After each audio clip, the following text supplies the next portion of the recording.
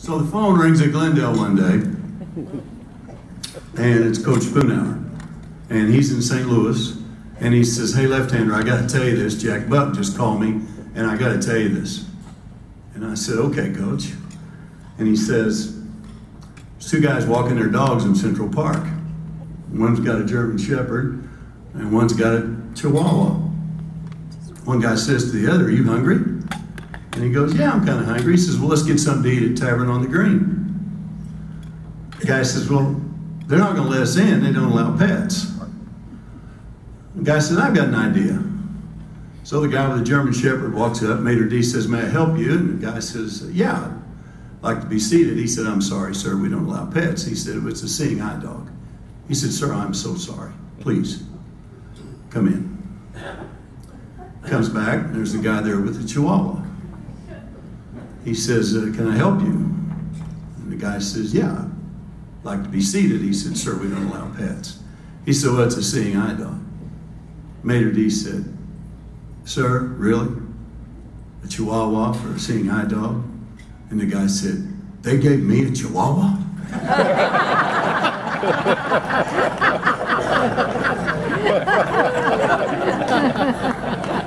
Oh, God. It's always good to mention Coach Spoonhour at any time, but I got very lucky. This is a special night.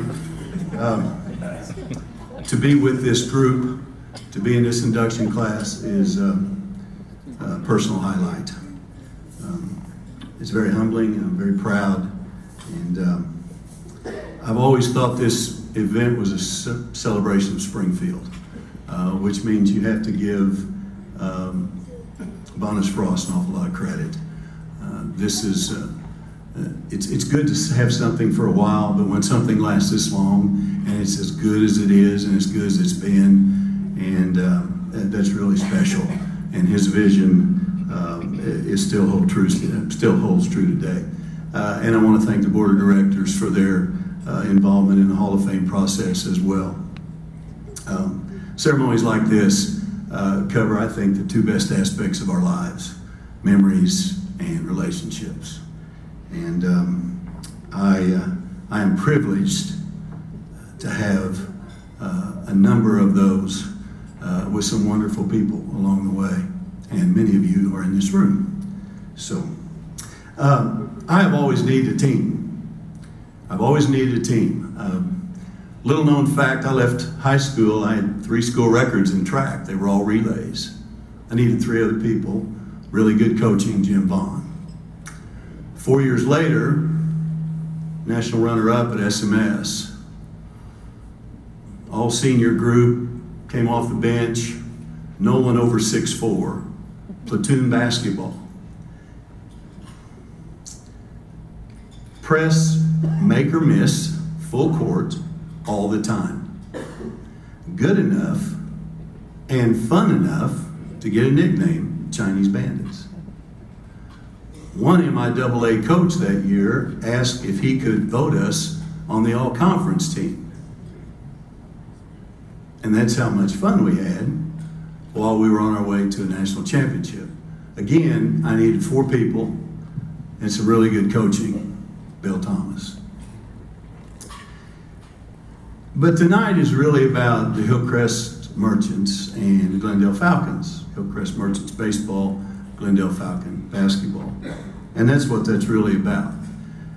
And there are so many similarities, and I want to share some of those with you because I had a lot of things in common, and which is why I get to be here tonight. Both cases I followed Hall of Fame coaches. At age 23, I followed Dick Birmingham at Hillcrest, who would eventually be inducted into 11 Halls of Fame. Good luck with that, Mike. At age 29, I followed Jack Roberts at Glendale, who is also inducted into multiple Halls of Fame. Good luck with that one, Mike. But I had great parents both places.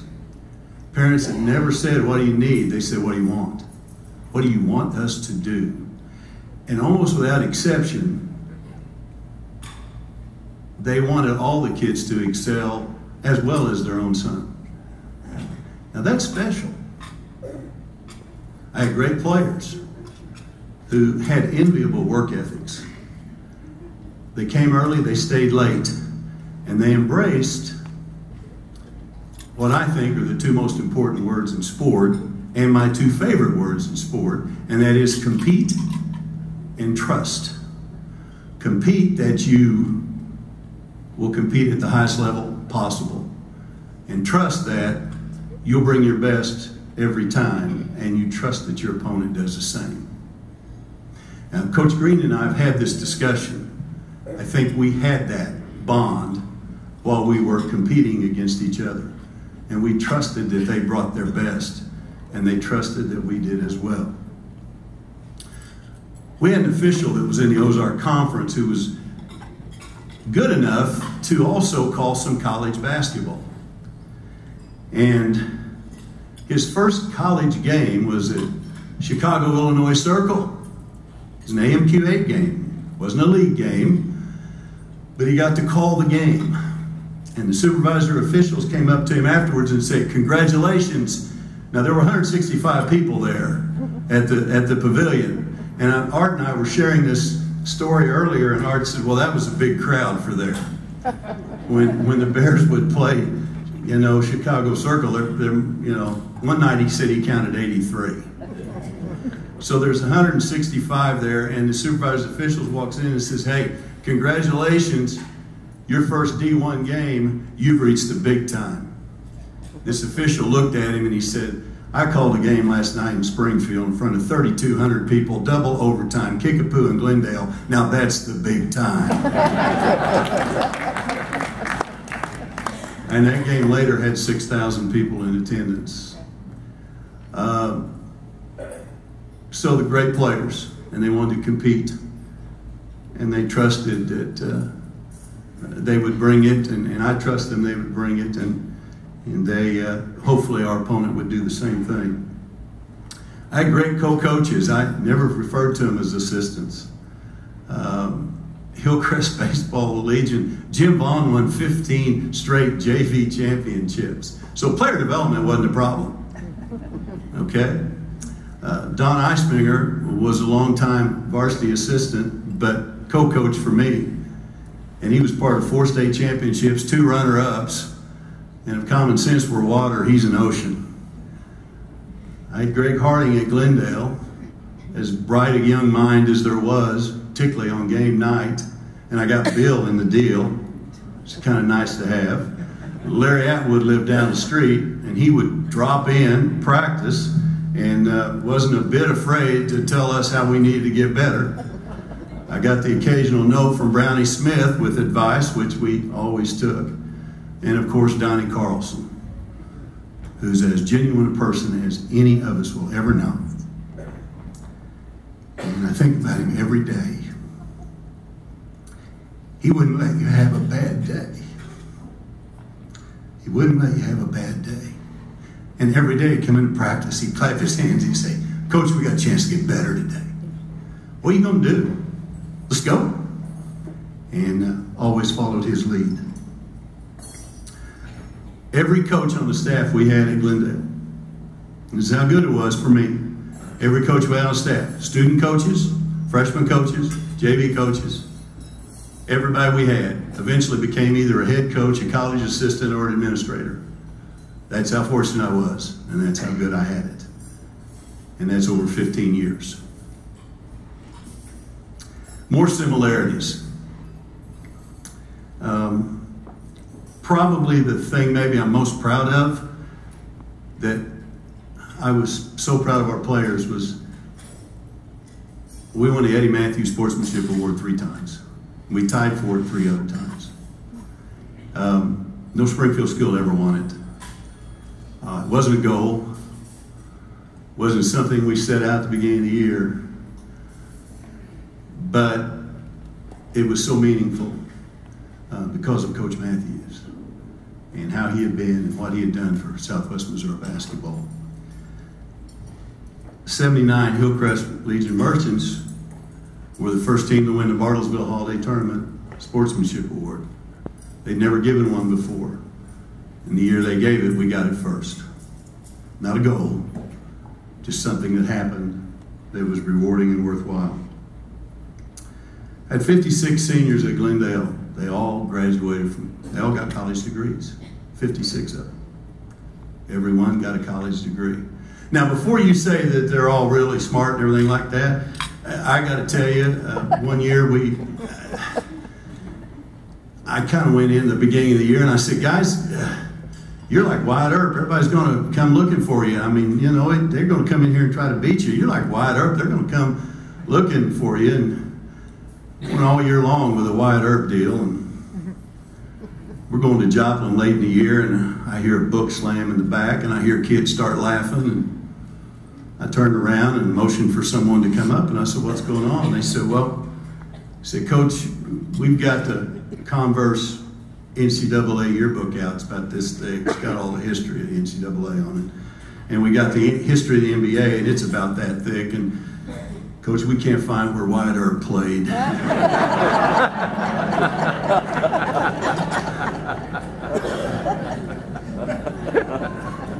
I said, go on back, sit down. Told Coach Carlson we probably ought to throw out those new out-of-bounds plays. I didn't think they were going to work that night. All 13 starters on that 79 Merchant team received college scholarships. And of those 56 seniors at Glendale, 32 of them received athletic scholarship offers. And finally, both programs were nationally ranked at one time or another. 79 team was nationally ranked. The 99 team at Glendale was nationally ranked. And kind of like Stu just said, by the way, Stu, you can come up and finish this anytime you want because you were great. But what Stu just said was, you know, to be from here and to do great things here is well, this is home. And it's just a neat thing to have happen. Now I want to share with you the team that's most responsible for me being here. And that's the one where I'm Pat Wayne's son, and I'm Shailene Connor's dad, and I'm Knox and Benton's grandpa, and I'm Leah's brother, and I'm Drew's father-in-law, and now I'm Bev's fiance. You can clap, that's okay.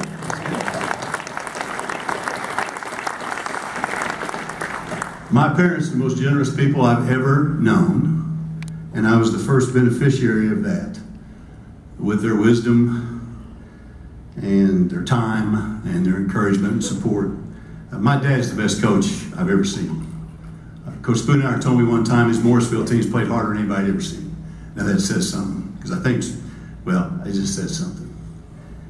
My mom was there every step of the way, side by side, doing whatever needed to be done. And the wisdom's still there, the time's still there, the encouragement, the support's still there. He's still there, she's still there, and I can't thank you enough. Shailene Connor, they make me proud every day in every way. Knox and Benton, Knox is 22 months old. He's already making goals. Benton's a month old. As soon as she can get a golf club in her hand, she will. I'm thinking scholarship. Okay? Leah, all those games you got dragged to, it's a wonder you still like sports, but I know you do. And Bev, the first paragraph in our first conversation, you mentioned family, faith, the basketball, the Bears, and the Cardinals. And then I said, just saying, there's a chance. Just saying. Okay? But I've been so blessed and thankful to get to have done what I wanted to do in life, where I wanted to do it, with who I wanted to do it with, and for who I wanted to do it for. And I want to thank you all for coming, and this is so special. Thank you.